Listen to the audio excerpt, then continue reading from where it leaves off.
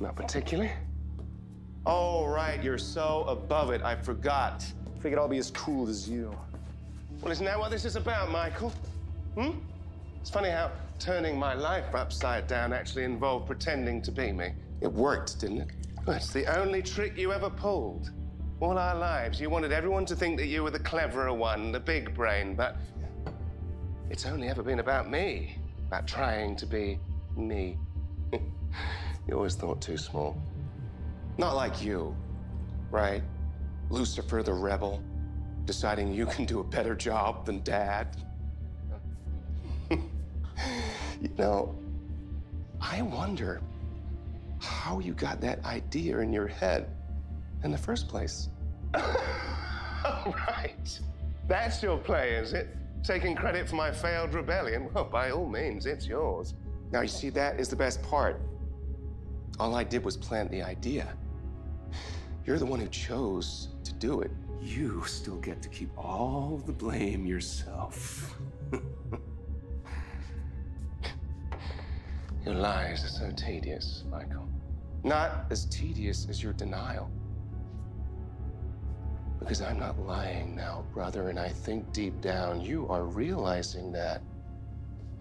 And once you realize that, you're gonna wonder, maybe it wasn't just the rebellion that was my suggestion. What else? What about your little sexcapade in the garden? Or, oh, your vacation here to Earth? That's impossible. It was quite easy, actually. All it took was a little whisper here, a carefully orchestrated coincidence there, and your pathological self-absorption, of course. Voila! All your idea. Why? Because all our lives, you thought that you were better than me. The great Lucifer morning star, but you're not, are you? You're just Samael. Stop calling me that. All right. Why don't I call you what you know you really are? Unworthy.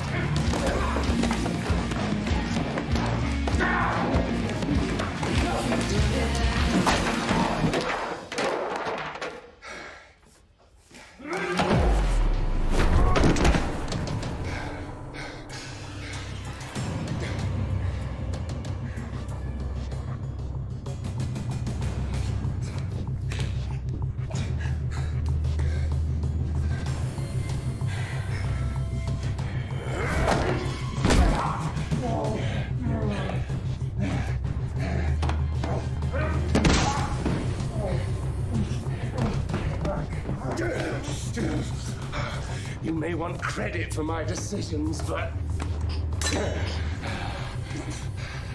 I'm confident this one is all mine.